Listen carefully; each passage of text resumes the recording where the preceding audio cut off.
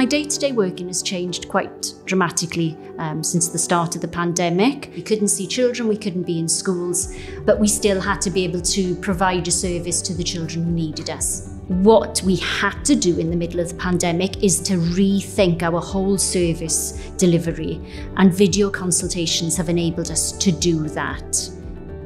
So the benefits that I've seen from the system is that it's much easier for a patient to show you something, and we're able to turn that around as well. So if we want them to put a dressing on a certain way or to move in a certain way, do a certain exercise, we can demonstrate that back. It saves the patient having to come in. We can see them earlier, we can give them beneficial treatment and advice a lot earlier in their condition than we may be able to normally. We found it almost invaluable with that, and we do intend to carry on using it in the future.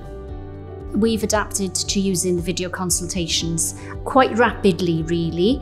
It's been really important, and it's enabled us to be able to see children. We've had some lovely feedback from families, and overall families are really happy with us being able to link in with them via the VCs.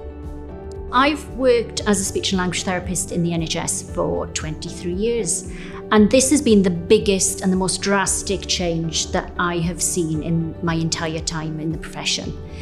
But it's exciting, it's taking us forward, and it's taken us forward in a very fast pace, which we probably wouldn't have chosen.